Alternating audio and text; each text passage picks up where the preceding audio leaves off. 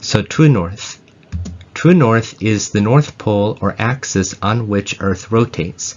So this is Earth's axis and it rotates on it. That right there, that topmost spot, is true north, and true south would be the opposite. Okay, magnetic north. Magnetic north is the direction of the Earth's magnetic pole, which is right here. So the true north is right here up on top, and true south is down here. But magnetic north is just a little off to the side. Now, if there's magnetic north, there's magnetic south. So you have two main types of north.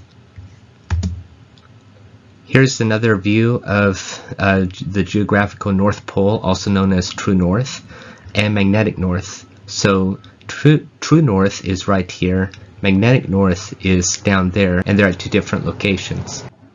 Okay, I want to briefly introduce magnetism here. So here's a bar magnet. You probably played with magnets before. Well, magnets always have two poles. You have a north pole and you have a south pole.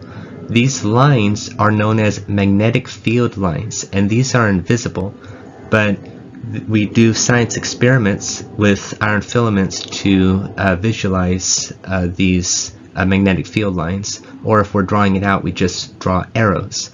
So the magnetic field, or the magnetic force, goes from the north pole of a magnet and goes all the way to the south pole. So try and remember that. If you put a north pole and a south pole next to each other, they attract. If you put two norths or two souths next to each other, they repel. And you may have had experience with this with magnets, when you try to put magnets together and you might get them to touch, but they're just not going to stay. And you feel this repulsive force between these two poles. Well, that's because like poles repel, but opposite poles attract. Also, real quick, I thought I'd share, but if you have a bar magnet and you cut it in half, that doesn't mean that now you have just a south pole and just a north pole. You just created two smaller magnets with its own north and south pole, and so on. Okay, so this is Earth, and Earth has that magnetic field around it.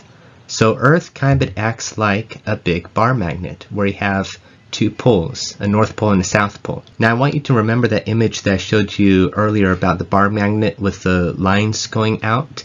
The lines are a certain direction, so I just put a few of them here, and this was what I was just referring to. And remember what I said earlier, that the magnetic field lines go from the North Pole to the South Pole. Now, something I didn't tell you, if you were to put a compass right next to a bar magnet, the arrows actually point to where the magnetic needle would point to. So if you're standing like right here, then the magnetic needle on the compass is going to point in that direction toward the magnetic north. But remember what I said, magnetic field lines go from the north to the south. Do you know what that means? It means that our North Pole is really a South Pole, and our South Pole is really a North Pole. So our magnetic North Pole is really a South Pole, but by convention we call it the magnetic north because it's close to the North Pole.